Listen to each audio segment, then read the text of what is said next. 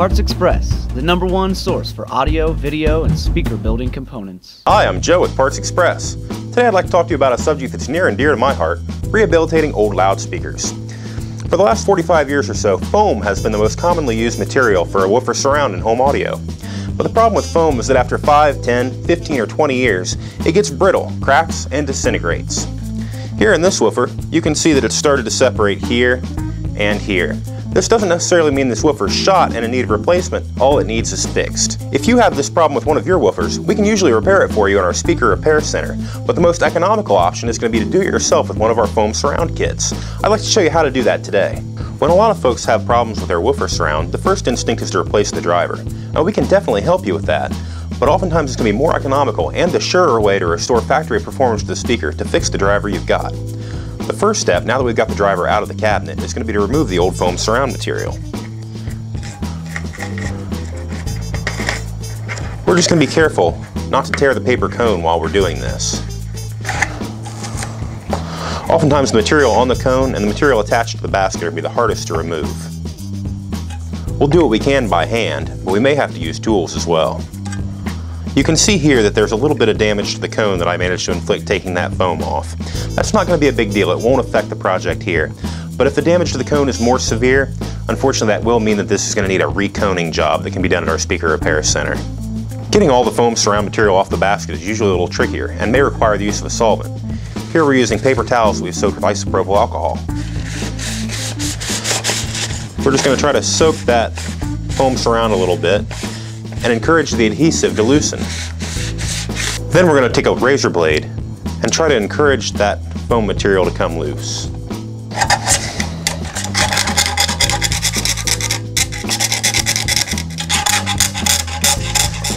Wow, that was quite a montage and a lot of work, but I think that this speaker is now clean enough to put a new surround on.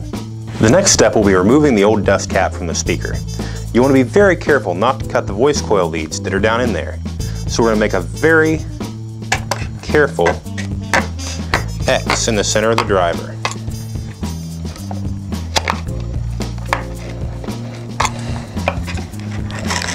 And we're going to carefully peel the old dust cap away.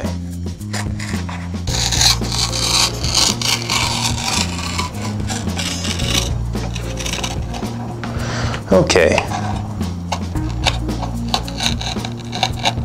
We're going to try to get as much of the old dust cap off as possible, but if there's a little ridge of material, it's not a big deal. It won't be acoustically significant.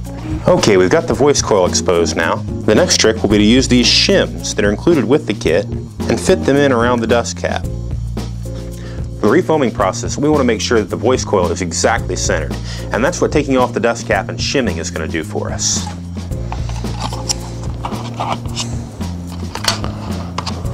Okay, that should do it. Now comes the fun part. The 10-inch refoaming kit comes with 2 sets of foam.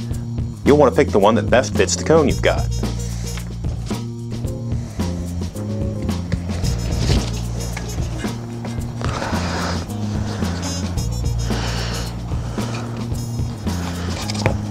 This should work just fine. We're going to take the supplied foam swab and glue, and we're going to apply a little bit of glue to that swab. And we're going to apply a thin, even layer around the outside of the cone. In addition to putting glue on the cone, we also recommend putting a thin skiff of glue on the surface of the foam itself.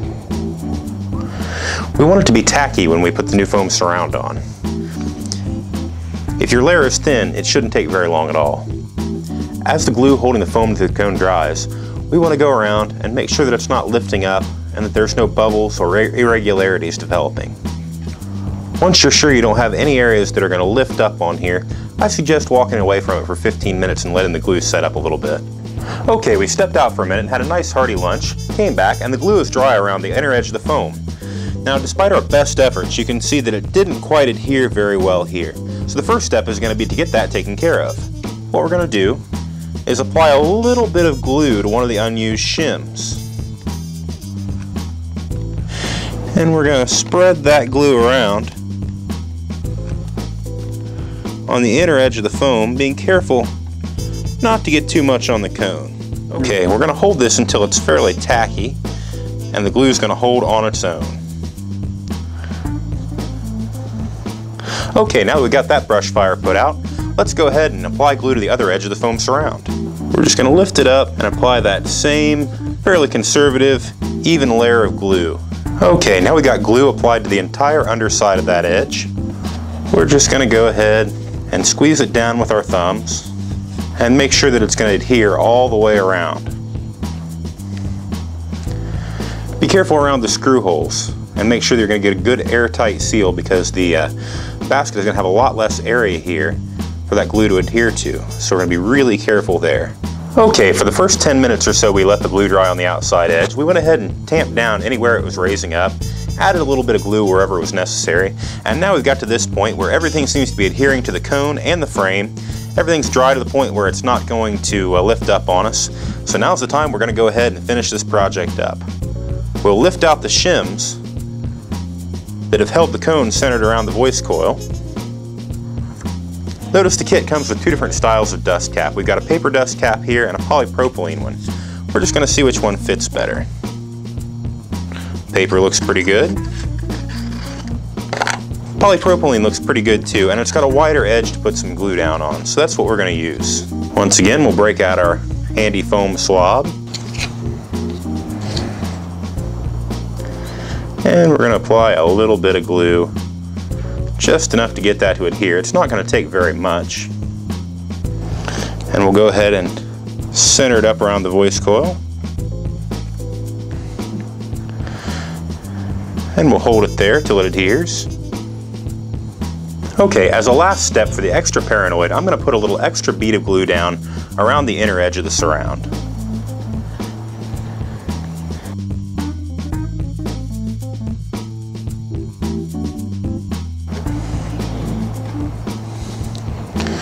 Okay, now we're going to use that moist paper towel and we're going to clean up a little bit around the edges. Okay, and as soon as this is dry, this woofer should be ready to install. If you've got a foam gasket around the outside edge, go ahead and glue it on now. Refoaming kits for a wide variety of drivers are available on our website. Or, if the whole process seems a little bit too intimidating, check out our Speaker Repair Center. They can usually do the work for you. Lots of kits and DIY resources are available online at partsexpress.com. Check it out today. Over 15,000 products, free same-day shipping on most orders, 45-day no-hassle returns, and free tech support. partsexpress.com, the #1 source for audio, video, and speaker building components.